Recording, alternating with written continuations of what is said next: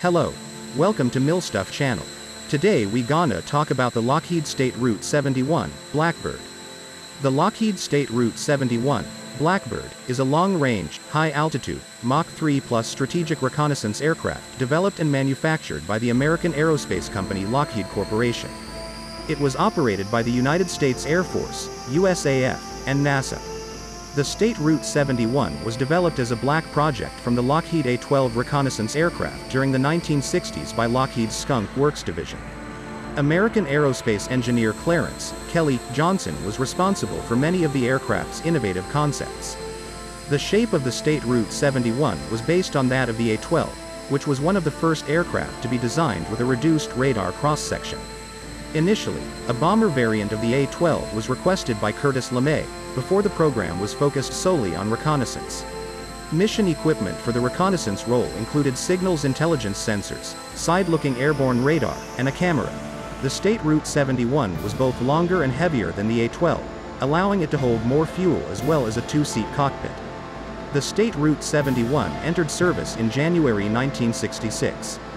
During aerial reconnaissance missions, the State Route 71 operated at high speeds and altitudes, Mach 3.2 and 85,000 feet, 25,900 meters, allowing it to outrace or entirely avoid threats.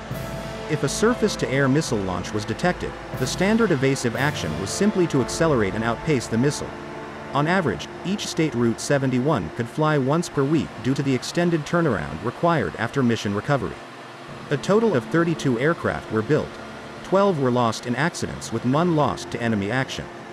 During 1989, the USAF retired the State Route 71 largely for political reasons.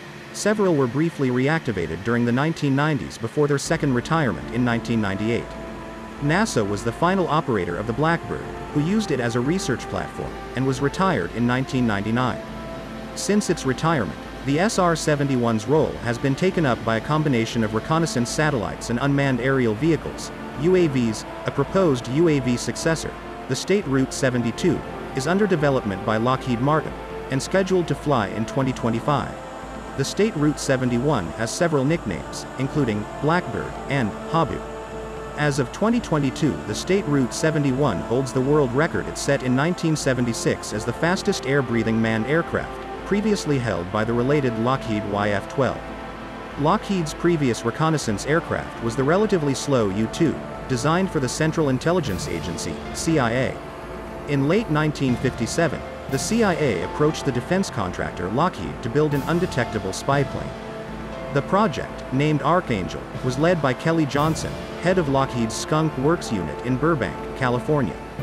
The work on Project Archangel began in the second quarter of 1958, with aim of flying higher and faster than the U-2.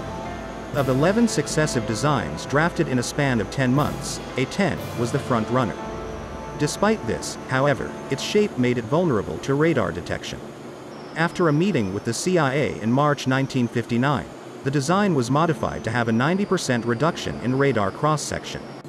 The CIA approved a $96 million contract for Skunk Works to build a dozen spy planes, named A-12, on the 11th of February 1960.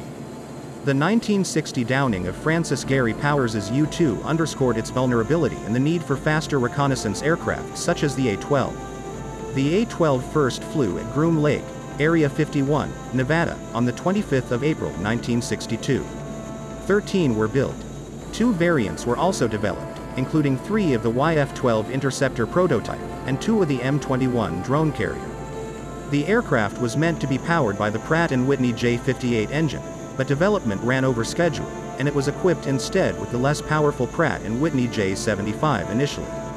The J58s were retrofitted as they became available, and became the standard engine for all subsequent aircraft in the series, A-12, YF-12, M21, as well as the State Route 71. The A-12 flew missions over Vietnam and North Korea before its retirement in 1968. The program's cancellation was announced on the 28th of December 1966, due both to budget concerns and because of the forthcoming State Route 71, a derivative of the A-12. The State Route 71 was powered by 2 Pratt & Whitney J58, company designation JT11D20, axial flow turbojet engines. The J58 was a considerable innovation of the era, capable of producing a static thrust of 32,500 lbf, 145 kilonewtons. The engine was most efficient around Mach 3.2, the Blackbird's typical cruising speed. At takeoff, the afterburner provided 26% of the thrust. This proportion increased progressively with speed until the afterburner provided all the thrust at about Mach. Air was initially compressed and heated by the inlet spike and subsequent converging duct between the center body and inlet cowl. The shock waves generated slowed the air to subsonic speeds relative to the engine. The air then entered the engine compressor. Some of this compressor flow, 20% at cruise, was removed after the fourth compressor stage and went straight to the afterburner through 6 bypass tubes. Air passing through the turbojet was compressed further by the remaining 5 compressor stages, and then fuel was added in the combustion chamber. After passing through the turbine, the exhaust, together with the compressor bleed air, entered the afterburner. At around Mach 3, the temperature rise from the intake compression, added to the engine compressor temperature rise, reduced the allowable fuel flow because the turbine temperature limit did not change. The rotating machinery produced less power, but still enough to run at 100% RPM, thus keeping the airflow through the intake constant. The rotating machinery had become a drag item, and the engine thrust at high speeds came from the afterburner temperature rise. Maximum flight speed was limited by the temperature of the air entering the engine compressor, which was not certified for temperatures above 800 degrees Fahrenheit, 430 degrees Celsius.